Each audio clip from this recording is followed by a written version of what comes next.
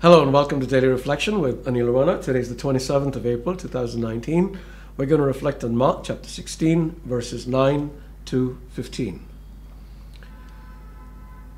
Now after he rose early on the first day of the week, Jesus appeared first to Mary Magdalene, from whom he had cast out 7 demons. She went out and told those who had been with him while they were mourning and weeping. But when they heard that he was alive and had been seen by her, they would not believe it. After this, he appeared in another form to 2 of them as they were walking into the country. And they went back and told the rest, but they did not believe them.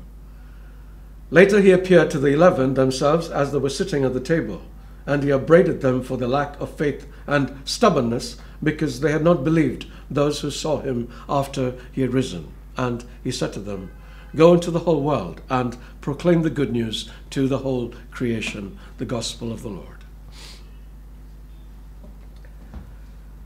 Many years ago, we were having a prayer service, and I found myself led to lay my hand on the head of a woman who was present.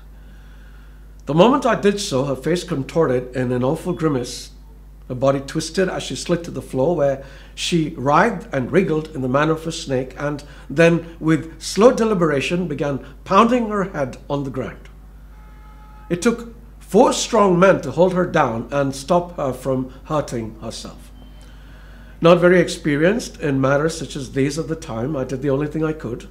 I prayed along with all those present, and in a few moments she quietened down.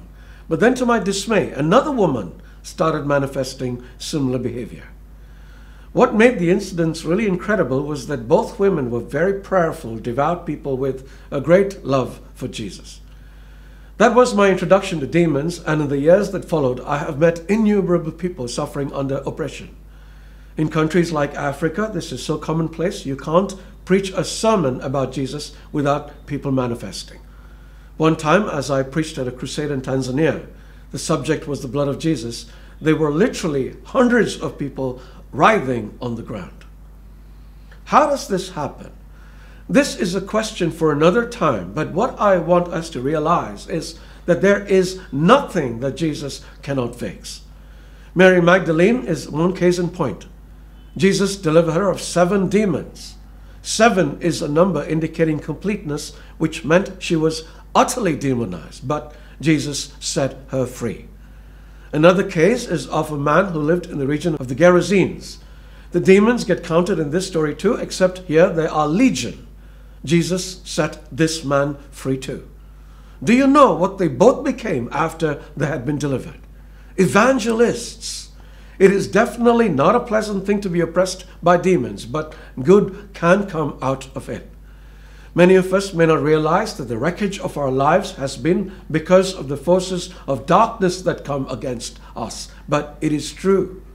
The thief comes to steal, kill, and destroy, Jesus says. And that is what the devil does. But he doesn't have the last word. Jesus has that with the abundant life that he brings. So let us follow him and use whatever once stood against us as an opportunity to testify about the greatness of our God. And let us never forget that we have the authority to trample over the forces of darkness. See Luke 10:19. So, happy trampling. God bless you.